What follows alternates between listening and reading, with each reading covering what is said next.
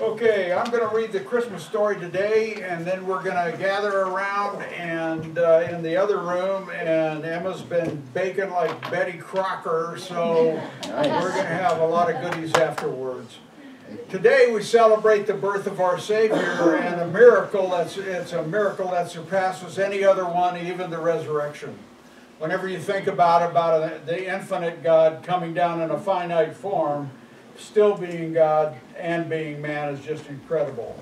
It's one of the most incredible acts of love and grace that we could imagine, and the baby Jesus is still God and is now fully man as well, and has ascended to the right hand of the Father, where he lives forever and making intercession for us.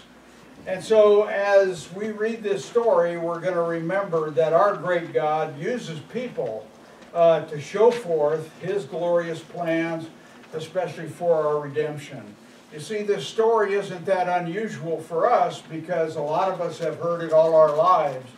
But for the people of that day, for God to come down and assume human form, it was really unique. They were used to the stories about the gods coming down and taking on human form, and they would be somehow spectacular, like Zeus or Jupiter or Athena or whoever, and there would be great fanfare, and then they would go back and forth between being God and man. But our God did not do that. Amen. Our God came in the form of a babe, lived here for 33 years, was unjustly accused in accordance with the Father's plan, was hung down at the town dump and buried in an empty tomb.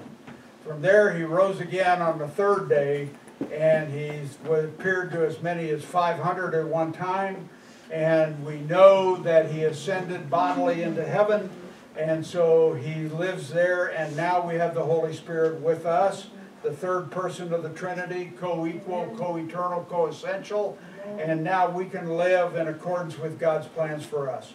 So let me just read this story. I'm going to start out of Matthew 1, and pulled some slides from the Nativity Story movie, so we'll see if we can go through them somewhat in the same order. And here we go.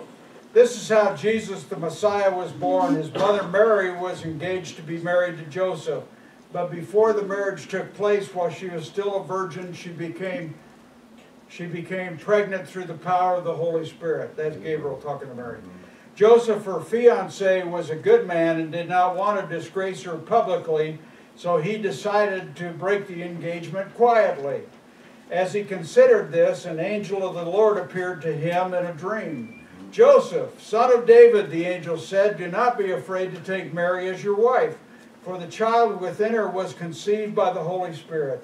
And she will have a son, and you are to name him Jesus, for he will save his people from their sins." All of this occurred to fulfill the Lord's message through his prophet. "Look, the virgin will conceive a child. She will give birth to a son, and they will call him Emmanuel," which is God with us. And that's phenomenal. Nobody else has ever been called Emmanuel.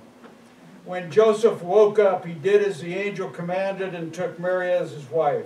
But he did not have sexual relations with her until her son was born. And Joseph named him Jesus. Now at that time, the Roman Emperor Augustus decreed that a census should be taken throughout the Roman Empire. And this was the first census taken when Quirinius was governor of Syria. And all of them returned to their ancestral towns to register for the census. And because Joseph was a descendant of King David, he had to go to Bethlehem in Judea. By the way, that's foretold specifically in Micah chapter 5. He traveled there from the village of Nazareth in Galilee, and he took with him Mary, his fiancée, who was now obviously pregnant. And while they were there, the time came for her baby to be born. She gave birth to her first child, a son. She wrapped him snugly in strips of cloth and laid him in a feed trough because there was no lodging available for them in the inn. That night there were shepherds in the field nearby, guarding their flocks of sheep. Suddenly an angel of the Lord appeared among them, and the radiance of the Lord's glory surrounded them. They were terrified, but the angel reassured them. Don't be afraid, he said. I bring you good news that will bring great joy to all the people.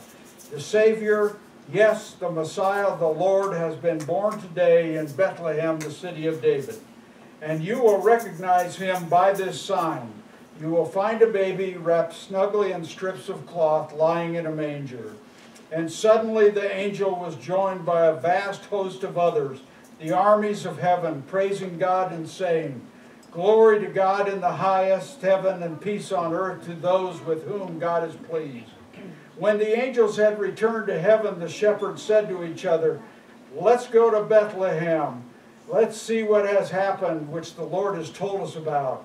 So they hurried to the village, and they found Mary and the baby lying in the manger. And after seeing him, the shepherds told everyone what had happened and what the angel had said to them about this child. And all who heard the shepherd's story were astonished, but Mary kept all these things in her heart and thought about them often. The shepherds went back to their flocks, glorifying and praising God for all they had heard and seen. It was just as the angel had told them. 8 days later, when the baby was circumcised, he was named Jesus, the name given him by the angel, even before he was conceived. And so here's who from the prophet Isaiah that we have born to us. For a child is born to us, a son is given to us. The government will rest on his shoulders, and he will be called Wonderful Counselor, Mighty God, Everlasting Father, Prince of Peace. His government and its peace will never end. He will rule with fairness and justice from the throne of his ancestor David for all eternity. The passionate commitment of the Lord of Heaven's armies will make this happen. Amen. Amen.